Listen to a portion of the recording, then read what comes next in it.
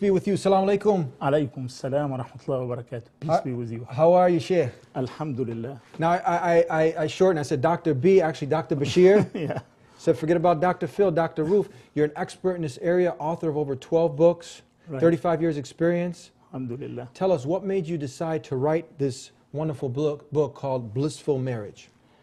Our focus, myself and my wife, since we came to North America back in 1973, was on family and on parenting particularly.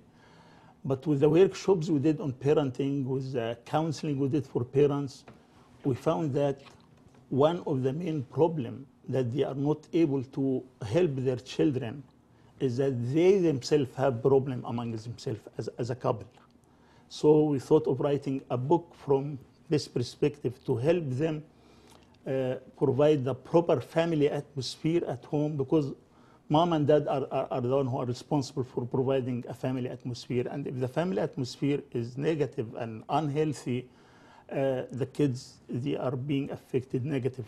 If the family atmosphere is healthy and positive, is reflecting in their upbringing in a very, very nice way. And as a matter of fact, scholars agree that family atmosphere is one of the most important factors that affect the formation of the personality of the child.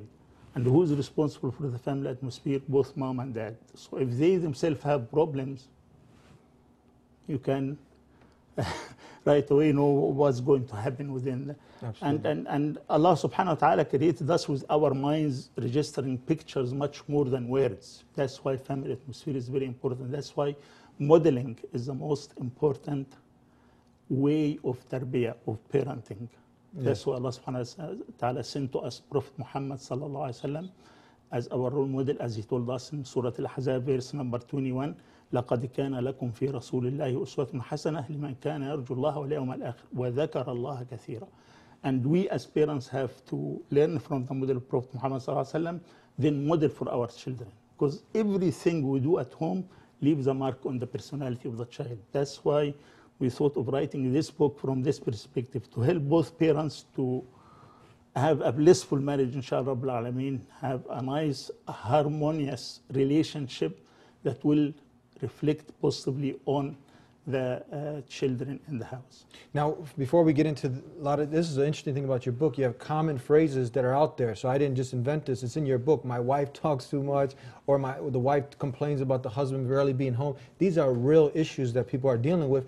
And another real issue is very important, you discuss this in your book, are the statistics of the divorce and other things. Can you go ahead and elaborate why you put this in there, and a little bit about this? Sure, these are very alarming statistics, and it is really scary.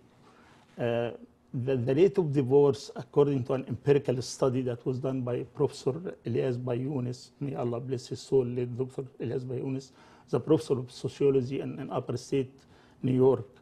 He did an empirical study on rate of divorce among Muslim families in various provinces and states in North America. And that was, he concluded the study in 2002. And the rate of divorce, the mean rate of divorce was around 32%. The national rate then was 50%. Now, according to new studies, it is really alarming. The recent figure that I heard was 40% among Muslim families. I estimate more than 40%. And this is for many reasons. I'm sure not understanding, for example, the objective of marriage, not preparing themselves for this very important step in their life, not knowing or trying to understand each other, and not trying to know what is the process of selection, the proper one that is really going to create a good relationship, not nurturing the gift of Allah subhanahu wa ta'ala that He gave to us during marriage, because it was said in verse number 21, Surah Al-Rum, ومن آياته أن خلق لكم من أنفسكم أزواجا لتسكنوا إليها وجعل بينكم مودة ورحمة. So this mawadda and rahmah is gift from Allah subhanahu wa ta'ala. It is one of his signs that he create for us spouses so we can dwell in peace and tranquility with them. And he gave us this mawadda and rahmah as his gift during the night of wedding, you know. But after 2-3 months after wedding, after the honeymoon is over, problems start happening. Why? Because we don't nurture the gift of Allah subhanahu wa ta'ala enough. We don't understand the proper objectives of marriage. We don't understand many concepts that help keeping the family intact and peaceful and happy and harmonious. So these statistics are really alarming. And if we don't really do the right thing to ensure and protect this very important institution, which is a family, we will be part of these statistics. And our role as scholars is to make sure, inshallah Rabbil Alameen, that we let more and more people know the proper process of selection, know what are the objectives of marriage, where they focus, what should they be doing to nurture the gift of Allah subhanahu wa ta'ala, mawadda and rahmah. All these things help tremendously in keeping the family intact so we wouldn't be part of this alarming statistics. We got one more minute before we go to break. So usually we hear the statistic, that's just a general statistic, the 50+% of the non-Muslims. Right. But now you're telling us this is a statistic that we're catching up to that. Exactly. This is very alarming. It is very alarming. And you have solutions. Now when we come back, you tried and proven solutions for a successful marriage you cover in your book. Yeah, we give many practical tips and many principles that we should build the family on to help, inshallah, Rabbil Alameen, reducing this numbers of.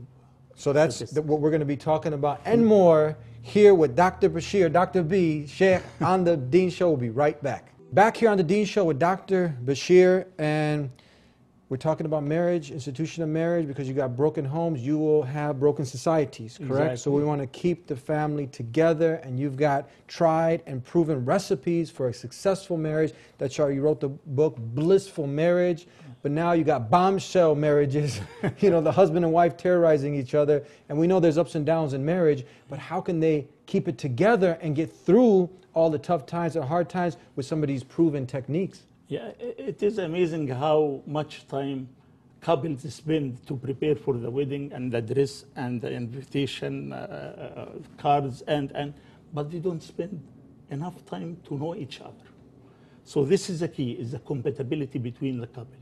How much time do they spend with each other to make sure that at least there is a chance of success, 60%, 70% for this marriage to continue? And that's why one of our solutions there is we created a questionnaire for both female candidate and male candidate. It's a long one, it is almost 14, 15 pages. And it took lots of thinking to put it together. But if you use this questionnaire as the first step to get to know each other, there are questions about the hobbies, about how you spend your time, your commitment to the deen, things like this. If you use this questionnaire, it gives you a very, very good indication that hopefully, inshallah, Rabbil Alameen, this marriage will be successful. So this is before you actually Before marry. you So this is before marriage. This is the before questionnaire marriage. I see in your book, yes. Premarital counseling. Yeah. As a matter of fact, we recommend to all the imams in various masajid, whoever invites us for the marriage workshop that we do, we recommend to them that never make a contract of marriage for anybody without giving them a course on marriage. And there are so many courses available, alhamdulillah, Rabbil Alameen, and it makes a big difference to understand what are you approaching, what is required in this marriage. Yeah. So this is the first thing. The second thing is there are many concepts that are being misunderstood in Islam by Muslims as well as by non-Muslims. And so many of them is related to the family, is related to the status of woman in Islam, is related to the objective of marriage. So we try to explain in our book in great details, in practical terms, what are the objectives of marriage. And scholars, they have list of objectives, but the most important thing that we feel is that it helps you to be a better Muslim. It helps you to be closer to Allah subhanahu wa ta'ala. It helps you to have a stronger faith. And we give lots of examples from the life of the companions of the Prophet sallallahu alaihi wasallam as how they helped each other to be stronger Muslims. So if we understand the objectives of marriage as per the hadith of the Prophet sallallahu alaihi wasallam and the seerah of the Prophet sallallahu alaihi wasallam, inshallah Rabbil Alameen, this is going to help us to be in a mindset that we are there to contribute to the success of this marriage. We will do these things that will show the commitment that we want this marriage to be successful. So in the beginning, we at least know that there is a good chance that's going to be successful through the questionnaire and through the preparation for marriage. Then when we understand the objective of marriage properly, then inshallah Rabbil Alameen, we are going to commit ourselves to the success of this marriage. Then, if we understand the proper concepts of a husband-wife relationship, status of woman in Islam, a concept of qawama, this is going to help tremendously in making sure that we are not doing things out of our own culture that has nothing to do with Islam, that's contributing negatively to the marriage. Yeah.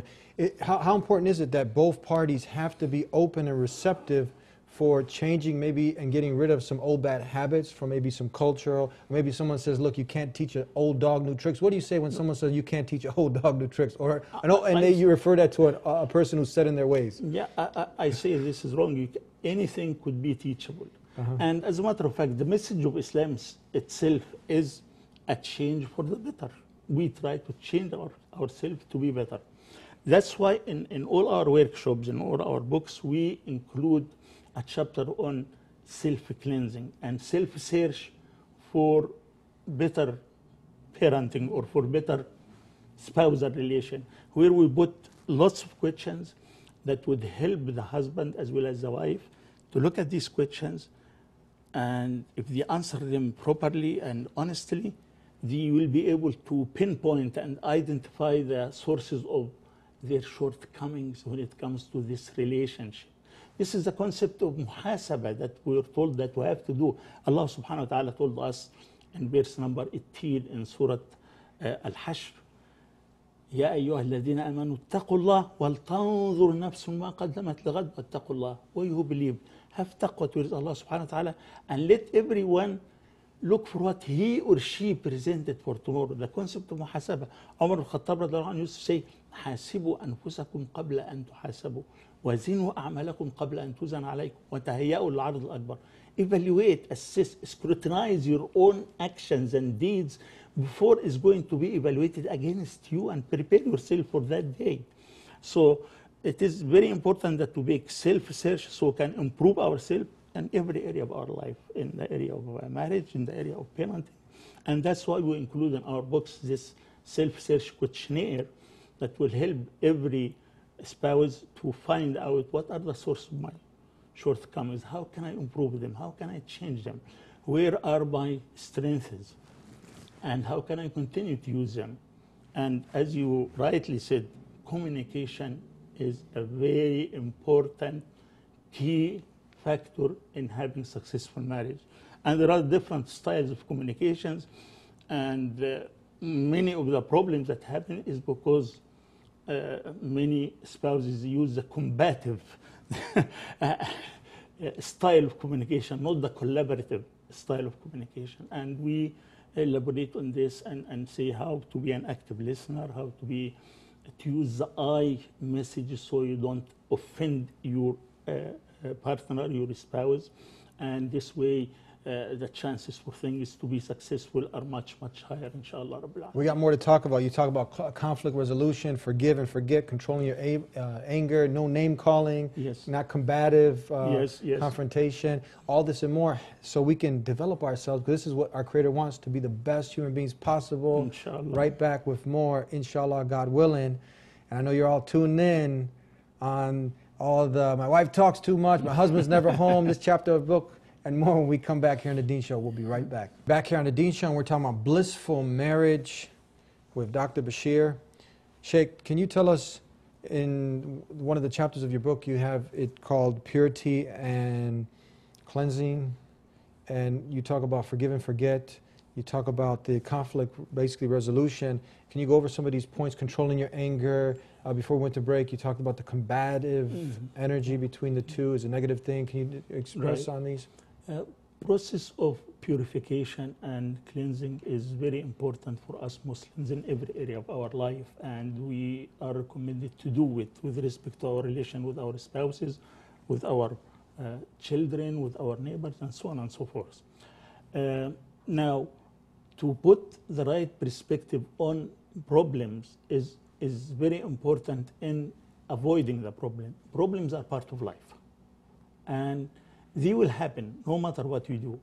But think about it, that it's part of life, and if I deal with it properly, inshallah Rabbil Alameen, there will be no negative lingering effect in the future. It even happened in the life of the Prophet ﷺ. He had some problems with his family members, with his wives. How do we know this?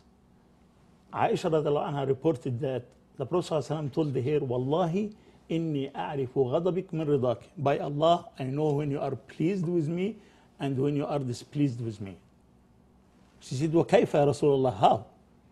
He said, إن كنت عني غضبة قلت لا ورب إبراهيم. If you were displeased with me, when you make an oath, you say no with the Lord of Ibrahim. And كنت عني راضية. If you are pleased with me, when you make an oath, you say no with the Lord of Muhammad. She said, you صدقت يا رسول الله, you said the truth. I only abandon your name. So see, even in the best relationship between the Prophet and Aisha, they had some problems, but the point is how to resolve it properly. And these are some of the guidelines that we talk about in the book, that first have the proper perspective of the problem. Second, don't be historical and keep pointing fingers and remind your spouse with all the problems that happen. You remember such and such, you did this, such. No, be solution oriented, be objective, and be calm and cool. Don't discuss it when you are very angry. That's why anger management is very important in any relationship. Don't act out of anger or frustration when you want to discuss these things.